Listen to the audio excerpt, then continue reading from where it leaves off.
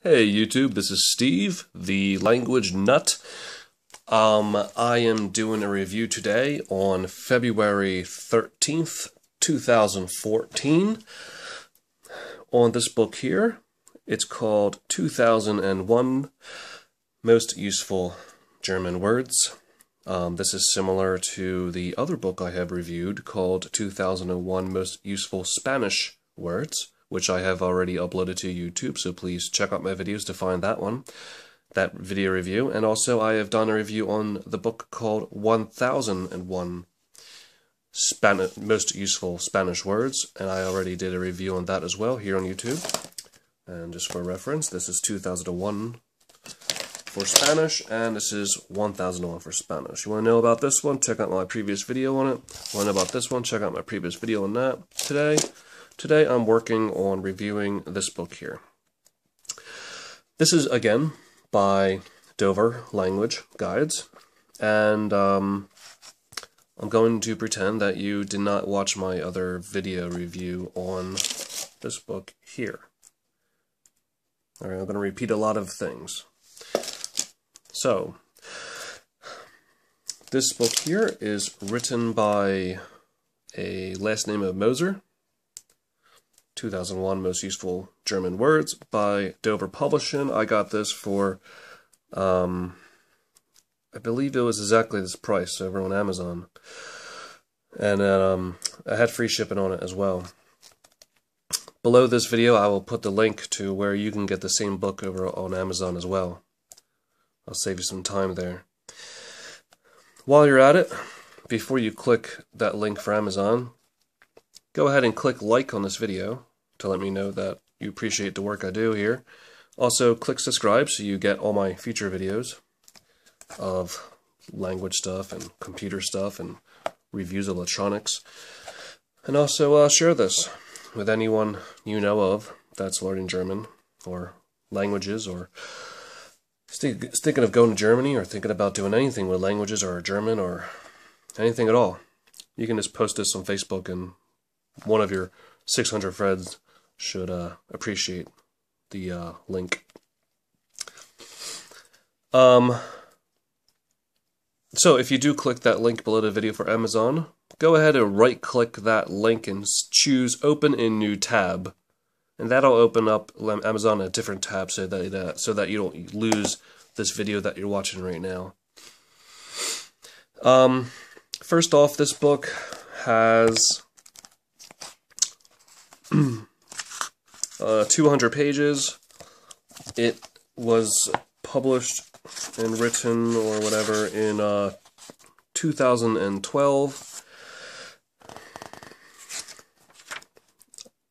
Dover writes lots of books on many different topics, from Death in Venice to selected folktales, etc. But they also do language ones, and their books are always really cheap. But they're so compact in a way that they have fantastic information in them for a great value. So I really do enjoy Dover. As you know, I don't work for any book company. I'm actually a registered nurse here in the United States. And I do love languages. I'm a language nut, as you can tell from my other videos. So, this book here covers many different topics and categories. If you want to find a specific word, and you happen to know that the word is a color, like blue, you just go down to category section, colors, and then go to page 187. It'll have a list of the 10 or whatever most popular colors that you would use in daily communication in German. Same thing with months, or parts of the body, or health, or family, etc. And the categorization section is pages 180 to 193, so it's roughly 12 pages of categories. And what's that look like? I'll show you. Let's go to page 181. And this is the beginning of the category section of this 12 pages. These are all the greetings you'll be using. Here's occupations. Now, I'm not going to show you the whole book, because I don't want you to get all this great information for free here. I want you to buy this book for just, simple $5. But let me skip ahead to another part of the category section. here is clothing, and then here it is in German. Seasons, communication and media, like, oh, I would like to buy a sweater, which is called a pullover. Pretty funny, I think. Pajamas are pajama. I don't know how to pronounce these. I'm still working on my Spanish pronunciation and reading. Communication, like, I want to buy a DVD player, or this radio is broken, etc. So that's great. But what's before the what's before page 181? Before page 181, you have all of these page 180 through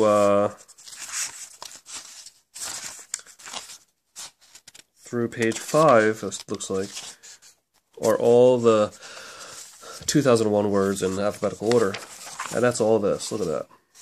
And I was gonna go like this, all in alphabetical order, all these here, and I'll stop right here in this page here.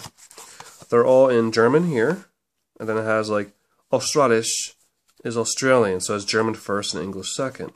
What's down here? Okay. German's first, and then English is second, and we're on page 50. Still, we have German first, English second. German first, English second. We're on page 85. Still, we're at German first, English second. German first, English second. In German first, English second. German first, English second still. So as you can see, it's a one-way book. You have to find the word in German, I'll tell you in English. But that's okay. That's perfectly acceptable. This is not a dictionary. This is just to tell you the 2001 most useful German words. If it was a dictionary, it would say dictionary. It's not, okay? So you can have your friend ask you the German words, and you can rattle off the English words, or vice versa. It's great to have a friend to help you study. And then, for example, to miss is, my pronunciation is very bad. I'm just starting off in German here. To miss in German is verpassen. Maybe hat die letzte U-Bahn des Tages verpasst. And then below it is the same thing, but in English. He missed the last subway of the day. Like, this word probably here is probably Unterbahn, for like under road, like Autobahn. It's where you drive real fast. And I think Unter is under. So it's under road or subway. Anyway, I think so. Letzt is last. Die Letzt, the last. Is he. Hat is missed. Des Tages verpasst. Of the day. Let's see, day is Tages. Verpasst is probably missed over here, because the verb would be last, as you can read in the beginning. Because the beginning of the book gives you a little bit introduction to the German pronunciation, and how to pronounce the diphthongs, and the special letters you'll find only in German. But what's at the end of the book? Let's find out. Let's go past the 2001 frequency words. Let's go past the category words. And here's the end of the book here. The last 5 pages. German and English cognates. Words you already know. Arm is arm. Auto is auto. Ball is ball. Bitter is bitter. Bringen is to bring. Bus is bus. Finger is finger. Gel is gel. Glass is glass. Gold is gold. The word for money in German is actually comes from this word. It's Geld. Geld, which means money. So Geld comes from the word gold. Hand in English is Hand. To hang is, I think that's hangen or hangen. I'm not quite sure in that letter there. If you don't know, you go over to the pronunciation guide and you look at it. Similar to a German E or an English So it's hangen, hängen. There we go. Figured that word out, right? And they're cognates. Oh, what's that? Oh, more cognates. Look at these words you already know because you speak English. Look at them all. And here's more. Water is Wasser. She is sie. They're so close. Cow is, I think that's pronounced cow. I don't know, or k. I'm not quite sure. Copper is Kupfer. And after these cognates, it's like 100. You have the subject pronouns. This is singular and plural. I, he, she, it, we, you, they. I, he, she, it, we, you, they. And then we have regular verb formation. How to form verbs. Stem vowel change in verb formations. Irregular helping verbs. This book is really awesome. I really enjoy these books. Accusative prepositions, dative prepositions, two-way prepositions, and that's it. And this book will cost you just simple $5 in free shipping. So I highly recommend you buy this book. If you're also interested in Spanish, be sure to, well, after you're done, liking my video and sharing it and checking out the link below the video so you don't lose this page you're on now. You can also check out my other videos by clicking my name, which is Stephen Linux, on YouTube, and you'll find my other book. You'll find a review on this one and a review on this one.